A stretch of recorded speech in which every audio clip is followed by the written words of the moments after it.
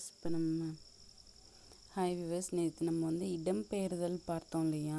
இப்போ நம்ம என்ன பார்க்க போகிறோம் அப்படின்னா, தமிழ்நாட்டின் வேளாண்மை. தமிழ்நாட்டில் வேளாண்மை எப்படி இருக்குது அப்படிங்கிறத நம்ம பார்க்க போகிறோம். ஏறத்தாழ பார்த்திங்கன்னா 55% விழுக்காடு பெண்கள் வேளாண்மையில் ஈடுபட்டிருக்காங்கன்னு 2011 கணக்கெடுத்திருக்காங்க. மூணில் ஒரு பகுதி 35.3% கூடுதலான ஆண்கள் மட்டுமே அந்த துறையில் ஈடுபட்டிருக்காங்க. ஸோ 55% பெண்கள் வேளாண்மையில் ஈடுபடுறாங்கன்னு 2011 மக்கள் தொகை கணக்கெடுப்பில் கணிச்சிருக்காங்க. வேளாண் தொழிலில் ஈடுபடுவோரோட பிரிவுகள் என்னென்ன அப்படின்னா, வேளாண் தொழிலில் ஈடுபடுவோர் பெரும்பகுதியினர் நிலமற்ற கூலி தொழிலாளிகளாக இருக்காங்க. நிலம் படித்தவங்க எல்லார்ட்டையும் ஒரே அளவில் நிலம் இருக்கிறதில்ல. பலர்கிட்ட சிறிய பரப்பில் தான் நிலம் இருக்கும். வெகு சிலர்கிட்ட மட்டும்தான் பெரிய அளவில் நிலம் இருக்குது அப்படின்னு சொல்கிறாங்க. ஸோ நான் இப்போ வீடியோஸ் பார்த்திங்கன்னா ஸ்கூல் புக்ஸ் ஃபுல்லாக போட்டுட்ருக்கேன். ஸோ எல்லோரும் நினைப்பாங்க தேவையில்லாத ஸ்டோரிஸ் எல்லாம் படித்து டைம் வேஸ்ட் பண்ணுறேன்னு. இல்லை, நான் ஸ்கூல் புக்கை கம்ப்ளீட்டாக ஃபினிஷ் பண்ணிவிட்டு அதுக்கப்புறமா தான் நான் ஸ்மார்ட்டாக படிக்க ஆரம்பிப்பேன், ஷார்ட்டாக. ஸோ தமிழகத்தை பொறுத்த வரைக்கும் நிலத்தை சாகுபடி செய்பவர்களோட எண்ணிக்கை 2015-16 79,38,000 இருந்துச்சு. 2015-16 எவ்வளோவா இருந்தது? 79,38,000 இருந்திருக்கு. ஆனால் அந்த 5 ஆண்டுகளுக்கு முன்னாடி 81,18,000 விவசாயிகளாக இருந்திருக்காங்க. ஸோ 78 லட்சம் 80 lakhs 79 lakhs தான் இருக்குது. அதுக்கு முன்னாடி எவ்வளோ இருந்திருக்காங்க அப்படின்னா 81 lakhs இருந்திருக்காங்க. தமிழகத்தை பொறுத்த வரைக்கும் நிலத்தை சாகுபடி செய்பவர்களோட எண்ணிக்கை 2015-16 79. ஆனால் 2011 ஒரு 4-5 வருஷத்துக்கு முன்னாடி எவ்வளோ இருந்திருக்கு? 81 இருந்திருக்கு. ஸோ இந்த 5 ஆண்டுகளில் இவர்களோட எண்ணிக்கையில் 1,80,000 அதாவது விவசாயம் குறைஞ்சிருக்கு, பண்ணிகிட்டே வருது. சாகுபடி செய்யப்படும் பரப்பளவும் பார்த்திங்கன்னா 64.8 லட்சத்துலேருந்து 59.7 லட்சம் ஹெக்டராக குறைஞ்சிருக்கு அப்படின்னு சொல்கிறாங்க. இப்போ சராசரியாக ஒன்றுக்கு இப்போ என்னன்னு பார்த்தீங்க அப்படின்னா, ஸோ நம்ம இடம்பெயர்தலிருந்து என்ன பார்த்துட்ருக்கோம், தமிழக வேளாண்மை 9th term 3ல் தமிழ்நாட்டில் வேளாண்மை எப்படி இருக்குன்னு பார்க்குறீங்க. ஸோ 55% பெண்கள் வேளாண்மை பண்ணிகிட்டு இருந்திருக்காங்க 2011.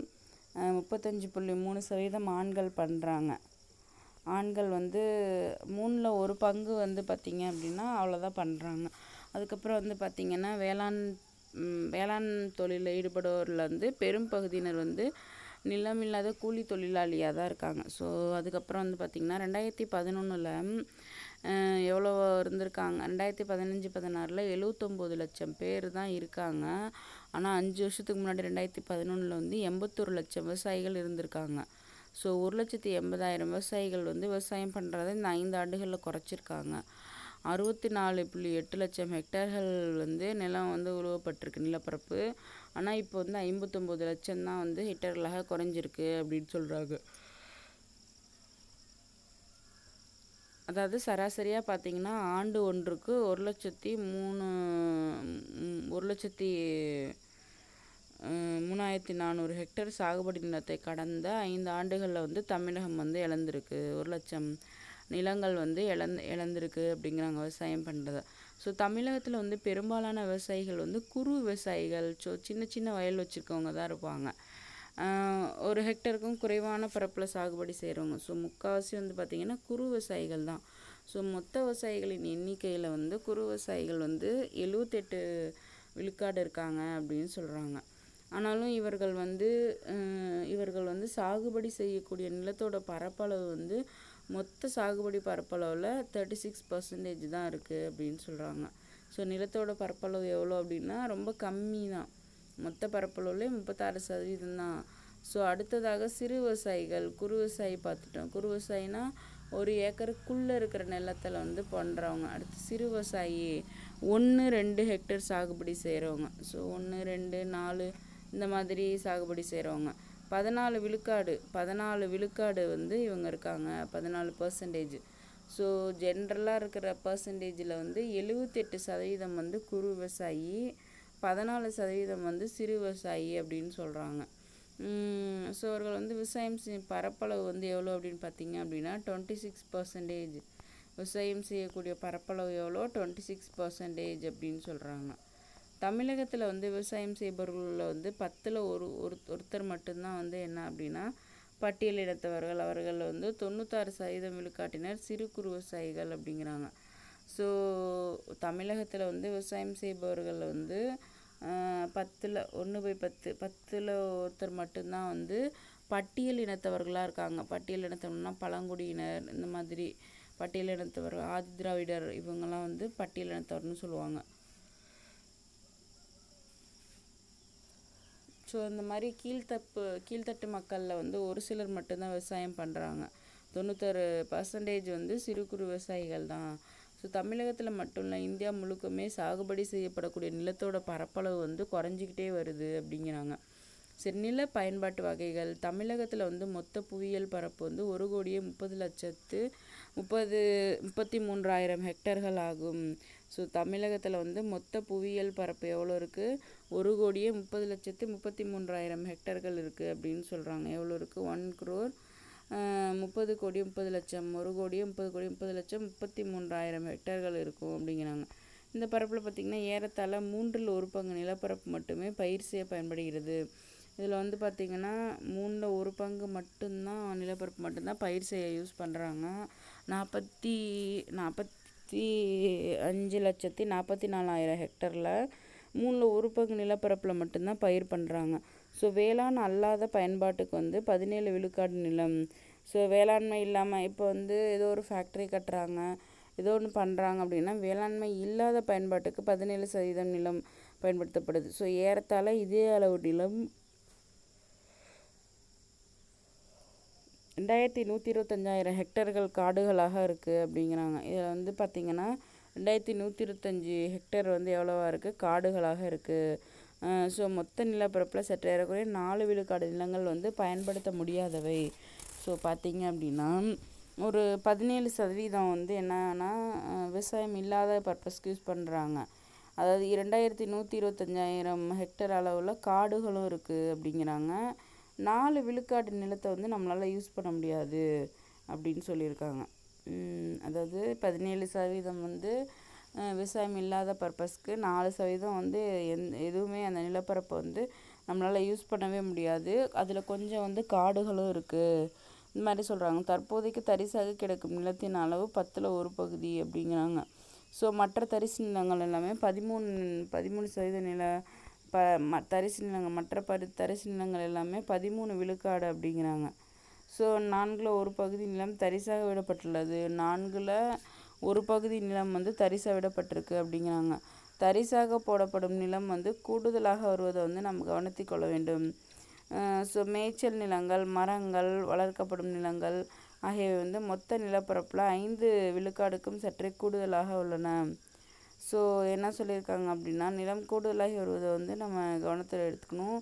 அதாவது மேய்ச்சல் நிலங்கள், மரங்கள் வளர்க்கப்படும் நிலங்கள் ஆகியவை மொத்த நிலப்பரப்பில் 5% இருக்கும். எவ்வளோ இருக்கும் அப்படிங்கிறாங்க.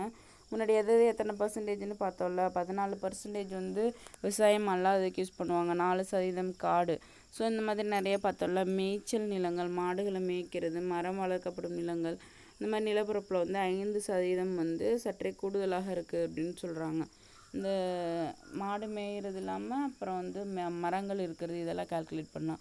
ஸோ தமிழகத்தில் வந்து நிரந்தரமாக பயிர் செய்யப்படும் பரப்பளவு வந்து எவ்வளோ அப்படின்னா 45 லட்சம். நிரந்தரமாக எப்போவும் வந்து பயிர் பண்ணிக்கிட்டே இருக்கக்கூடிய நிலத்தோட அளவு எவ்வளோ அப்படின்னா 45,44,000. இந்த பரப்பு வந்து ஆண்டுக்கு ஆண்டு வந்து மாறும். இந்த நிலப்பரப்பு வந்து ஸோ மழைப்பொழிவு காலத்தில் போதுமான அளவு மழை இருந்தால் இந்த நிலப்பரப்பு வந்து மழை பெய்தாலோ குறைந்தாலோ இந்த நிலப்பரப்பு வந்து குறையும் அப்படிங்கிறாங்க. இன்க்ரீஸ் ஆகும், குறைஞ்சா குறையும். இந்த நிலப்பரப்பில் வந்து ஒரு சிறிய பகுதி மட்டும் ஒரு ஆண்டில் ஒரு முறைக்கு மேல் பயிர் செய்யும் வாய்ப்பை வழங்கும் அப்படிங்கிறாங்க. ஸோ இதில் வந்து ஒரே ஒரு பகுதி மட்டும் ஒரு ஆண்டுக்கு ஒரு முறைக்கு மேலே பயிர் செய்யும் வாய்ப்பை வழங்கும் அப்படிங்கிறாங்க. இந்த பரப்பு வந்து நீர் வசதிக்கு தகுந்தவாறு ஆண்டுதோறும் மாறும். இந்த நிலப்பரப்பு என்னவாக இருக்கும் அப்படின்னா நீர் வசதிக்கு தகுந்தவாறு ஆண்டுதோறும் மாறும் அப்படிங்கிறாங்க. இந்த பரப்பு வந்து என்ன அப்படின்னா 9 லட்சம் ஹெக்டர்களாக இருந்ததான். இந்த நிலப்பரப்பு எவ்வளோவா இருந்தது? 9 லட்சம் ஹெக்டர்களாக இருந்தது அப்படிங்கிறாங்க. ஸோ அடுத்த ஆண்டு மழையின்மையின் காரணமாக 6 லட்சம் ஹெக்டர்களாக குறைந்து போனது. ஸோ நிலையானதும் நம்பகமானதும் நீராதாரம் இருந்தால் மட்டுமே இந்த நிலப்பரப்பு வந்து ஓரளவுக்கு நிலைத்திருக்கும் அப்படின்னு சொல்லியிருக்காங்க. ஸோ என்ன சொல்லியிருக்காங்க அப்படின்னா, நீர் வசதி, நீர் அதிகமானால் நிலப்பரப்பு அதிகமாகவும் குறைஞ்சா குறையும்னு சொன்னோம் இல்லையா. நீர் வசதிக்கு தகுந்தவாறு ஆண்டுதோறும் இங்கே வந்து நிலப்பரப்பு எவ்வளோனா 9 லட்சம் ஹெக்டர்களாக இருந்துச்சு. ஸோ நீரை டிபெண்ட் பண்ணி இருந்ததுனால அது அடுத்த ஆண்டு மழையே பெய்யல. அதனால அது வந்து 9 6 லட்சமாக மாறிடுச்சு. ஸோ நிலையானது நம்பகமான நீராதாரம் இருந்தால் மட்டும்தான் நிலப்பரப்பு வந்து ஓரளவுக்கு நிலைத்திருக்கும் அப்படின்னு சொல்கிறாங்க. ஸோ ஒரு நிலத்துக்கு வந்து நல்ல நீர் வசதி கிடைச்சா, ஒரு நிலம் இருக்கு இல்லையா, அந்த நிலத்துக்கு வந்து நல்ல ஒரு நீர் வசதி கிடைச்சா ஓராண்டு காலத்தில் ஒரு பயிருக்கு மேலாக விளைவிக்கலாம் அப்படிங்கிறாங்க. இப்போ வந்து ஒரு நிலம் இருக்குதுன்னு வச்சுக்கோங்களேன், அதுக்கு வந்து நம்ம நல்ல நீர் நிறைய எப்பவும் கண்டினியூஸாக கொடுத்துட்டே இருந்தோம்னா ஒரு வருஷத்துலேயே வந்து ஒரு பயிருக்கு மேலாகவும் விளைவிக்க முடியும். 2 பயிர் 3 பயிர் இந்த மாதிரி குறு சிறு பயிர்கள் வந்து நம்ம வந்து இது பண்ணிக்கலாம், விளைவிச்சுக்கலாம். சில நிலங்களில் வந்து 2 பயிர்களும், வெகு சில இடங்களில் வந்து 3 பயிர்களையும் கூட விளைவிக்கிறாங்க. சில இடங்களில் வந்து என்ன பண்ணுறாங்க அப்படின்னா 2 வகையான பயிர்கள் வந்து நடுறாங்க. அப்புறம் வந்து பார்த்திங்க அப்படின்னா வெகு சில இடங்களில் 3 பயிர்களும் விளைவிக்கிறாங்களா. 1 ஹெக்டேர் நிலம் ஓராண்டில் ஒரு முறை மட்டுமே பயிரிடப்பட்டால், இப்போ 1 ஹெக்டேர் நிலம் இருக்குதுன்னு வச்சுக்கோங்களேன் என்கிட்ட, அது வந்து ஒரு ஆண்டுக்கு ஒரு தடவை மட்டுமே பயிரிடப்பட்டால் நிகராக பயிரிடப்பட்டதுன்னா 1 ஹெக்டேர் மொத்தமாக பயிரிடப்படும் போது தான் 1 ஹெக்டேர் அப்படின்னு சொல்கிறாங்க. அது 1 ஹெக்டேர் பயிரிட்டால், அதே நிலம் இருமுறை பயிரிட்டால் நிகரப்பரப்பு 1 ஹெக்டேர் அப்படிங்கிறாங்க. நிகர நிலப்பரப்பு அப்படிங்கிறாங்க. அது வந்து 1 ஹெக்டேர். ஸோ மொத்த பயிரிடப்பட்ட பரப்பு வந்து எவ்வளோ, 2 ஹெக்டேர். இதே முறையில் வந்து தமிழகத்துக்கு கணக்கிட்டால் 2012-13 ஆண்டில் பயிரிடப்பட்ட நிலப்பரப்பு எவ்வளோவா தெரியுது அப்படின்னா 45,44,000 ஹெக்டேர்.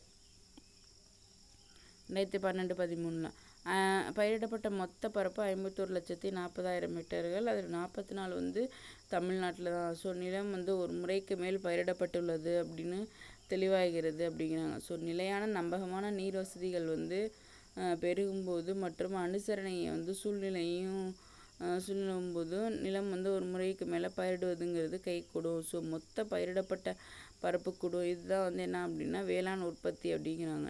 நிலத்தை வந்து உழுது கீழங்கன்னு பயிரிடுறது தான் வந்து வேளாண்மை உற்பத்தி.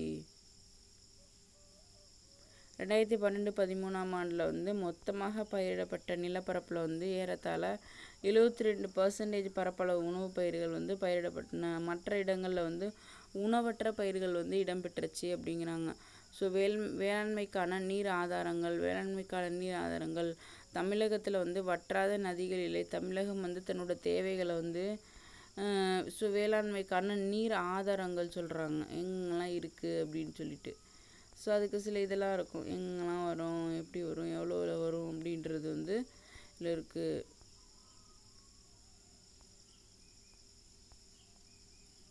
மழைப்பொழிவு பற்றி கொடுத்துருக்காங்க.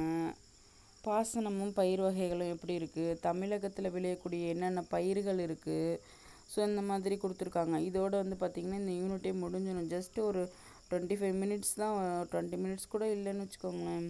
இப்போ நெக்ஸ்ட் வந்து என்ன பார்த்திங்க அப்படின்னா வேளாண்மைக்கான நீர் ஆதாரங்கள். தமிழகத்தில் வந்து நிறைய வதிகள் இல்லை.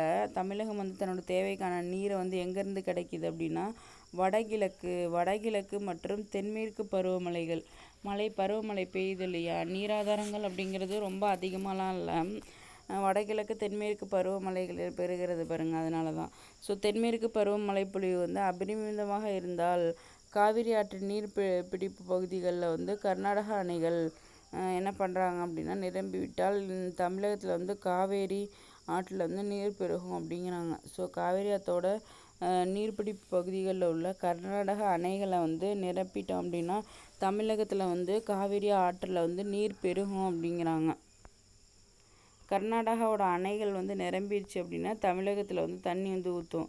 பயிர் செய்யப்படும் பரப்பளவில் பாசன வசதி பெற்ற பரப்பளவு 57% வந்து என்ன சொல்கிறாங்க அப்படின்னா பயிர் செய்யப்படக்கூடிய நிலப்பரப்பு இருக்கு இல்லையா, அதில் வந்து 57% விழுக்காடு பாசன வசதி பெற்ற பரப்பளவு 57% விழுக்காடு அப்படின்னு சொல்கிறாங்க. அதுக்கப்புறம் வந்து பாரு, தமிழகத்துக்கு வந்து பெரும் நீர் ஆதாரமாக இருக்கிறது எது அப்படின்னா வடகிழக்கு அதாவது அக்டோபர் டிசம்பர் வடகிழக்கு பருவமழை தென்மேற்கு பருவமழைன்னு சொல்கிறோம்ல. வடகிழக்கு பருவமழை வந்து நீரை வந்து தேக்கங்கள்லையும் கண்மாய்கள் ஏரிகள்லையும் வந்து தேக்கி வேளாண்மையை வந்து மேற்கொள்ளுது. ஆனால் வந்து தமிழக வேளாண்மைக்கான நீரை வந்து வாய்க்கால்கள் வந்து வழங்குறதா சொல்கிறாங்க. குளம் கிணறு ஆகியவை வந்து கொடுக்குறாங்க. என்னென்னலாம் கொடுக்குறாங்கன்னா குளம் கிணறு. அதுக்கப்புறம் தமிழகத்தில் வந்து 2739 வந்து வாய்க்கால் வந்து ஏறத்தாழ 9750 கிலோமீட்டர். அதுக்கப்புறம் பாருங்கள், தமிழகத்தில் வந்து ஜென்ரலாக வந்து 2239 வாய்க்கால்கள் தான் இருந்திருக்கு.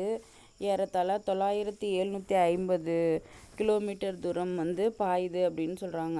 சின்ன ஏரிகள் 7900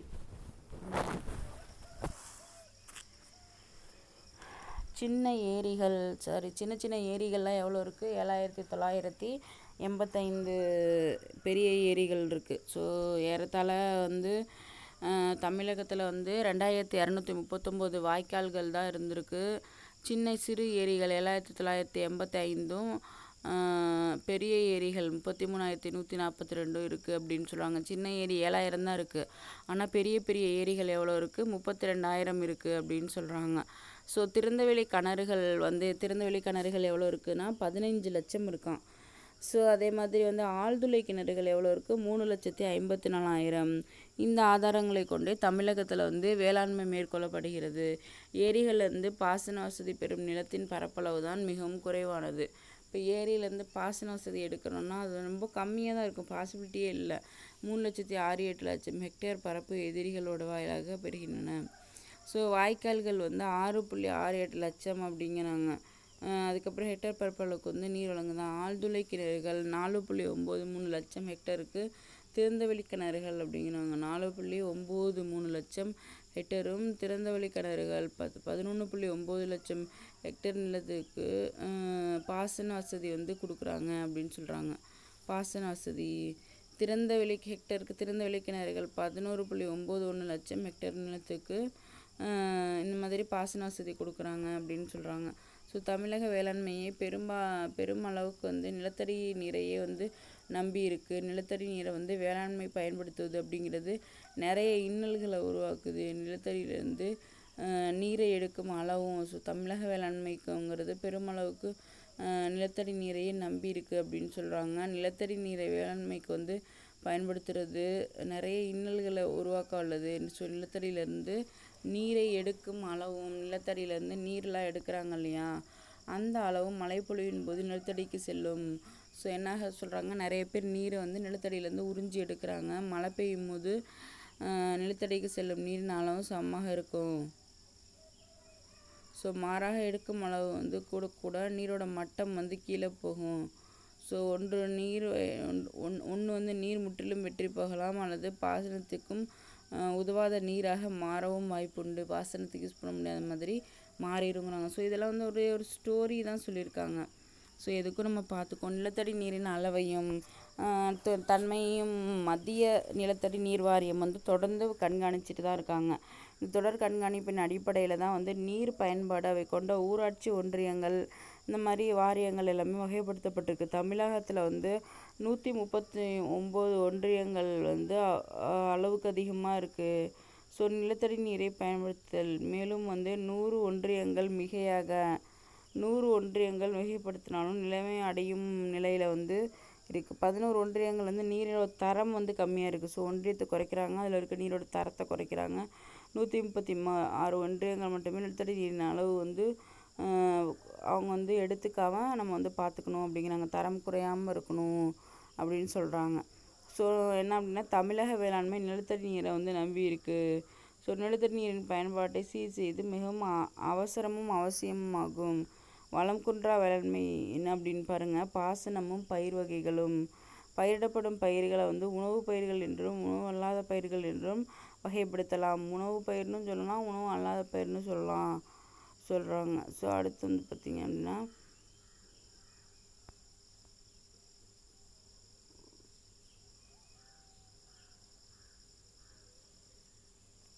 பாசனமும் பயிர் வகைகளும்.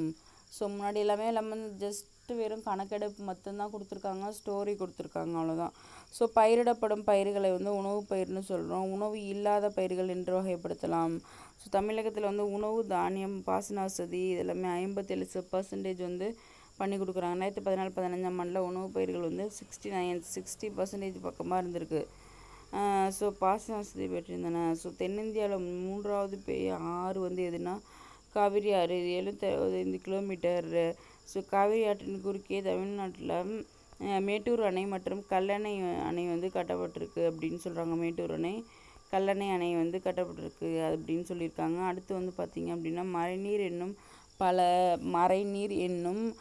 பல பதம் 1990 வந்து ஆண்டு டோனி ஆல்விஸ் என்பவரால் அறிமுகப்படுத்தப்பட்டிருக்கு. ஸோ விவசாயம் அல்லாத தொழிற்சாலை உற்பத்தியின் போது நுகரப்படும் நீர்மறை நீர் என அழைக்கப்படுகிறது. இது வந்து நீர்மறை நீர் என அழைக்கப்படுகிறது அப்படின்னு சொல்லியிருக்காங்க. ஸோ மறைநீர் என்னும் பதம் 1990களில் வந்து ஆண்டு டோனி ஆலன் என்பவரால் அறிமுகப்படுத்துது. ஸோ எப்போ 1990ஆம் ஆண்டு டோலி ஆலனால் மறைமுக நீர் வந்து அறிமுகப்படுத்தப்பட்டிருக்கு.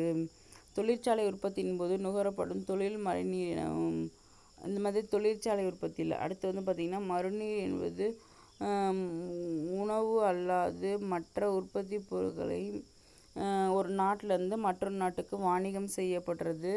அதோட மறைமுகமாக அவற்றுக்கு செலவிடப்படும் நீரும் வந்து செல்லுது அப்படிங்கிறாங்க. ஸோ இதான் வந்து மழைநீர் ஆகும். உதாரணமாக ஒரு மெட்ரிக் டன் கோதுமை உற்பத்தி செய்வதற்கு உலக அளவிலான சராசரியாக எவ்வளோ ஆகும் அப்படின்னா 1340 cubic metre, 1340 cubic metre. So நீர் தேவைப்படுகிறது. அப்படி என்றால் ஒரு மெட்ரிக் டன் கோதுமை வந்து வெளிநாட்டிலேருந்து ஏற்றுமதி செய்யப்படணும் அப்படின்னு சொல்கிறாங்க. விளைவிக்கக்கூடி பயன்படுத்தப்பட்ட 134 கியூபிக் மீட்டர் நீரும் அதனோட செல்கிறது அப்படின்னு சொல்கிறாங்க இல்லையா. ஸோ உலக அளவில் இந்தியா வந்து மிக அதிகமான நன்னீர் பயன்பாட்டின் இருக்குது. மிகவும் அதிகமான எச்சரிக்கைக்கூடிய அளவு இந்தியா வந்து எந்த மாதிரி இருக்கும் அப்படிங்கிறது வந்து எக்ஸ்பிளைன் பண்ணியிருக்காங்க. தமிழகத்தில் வந்து விளையும் பயிர்கள் மழைநீர் வந்து எந்த அளவுக்கு கம்மியாக இருக்குதுன்னு பாருங்கள். மழைநீர் தமிழகத்தில் வந்து தமிழகத்தோட விளையும் பயிர்கள் தமிழகத்தில் பயிரிடப்பட்ட நிலத்தின் மொத்த பரப்பளவு எவ்வளோ அப்படின்னா 2014-15ஆம் ஆண்டில் வந்து அதே 59,94,000. இது மாதிரி இதில் வந்து 76% விழுக்காடு வந்து பரப்பளவில் உணவு அல்லாத பயிர்கள் பயிரிடப்படுகின்றன. ஸோ இதில் வந்து 76% வந்து எதுக்கு சொல்லியிருக்காங்க, உணவு அல்லாத பயிர்னு சொல்லிட்டாங்க. நெல் சாகுபடி என பெயர் பெற்றால் 30% விழுக்காடு மேற்கொண்டு கொண்டப்படுகிறது. இதெல்லாமே இதற்கு வந்து அவர் பேட்டி அளித்தது அப்படின்னு சொல்கிறாங்க. நான் இது என்னென்னா வாய்க்கால்கள் 24% வந்து வாய்க்கால்கள், பாசனத்துக்கான நீர் ஆதாரங்கள், அதாவது வாய்க்கால் சொன்னோம்னா 24% வந்து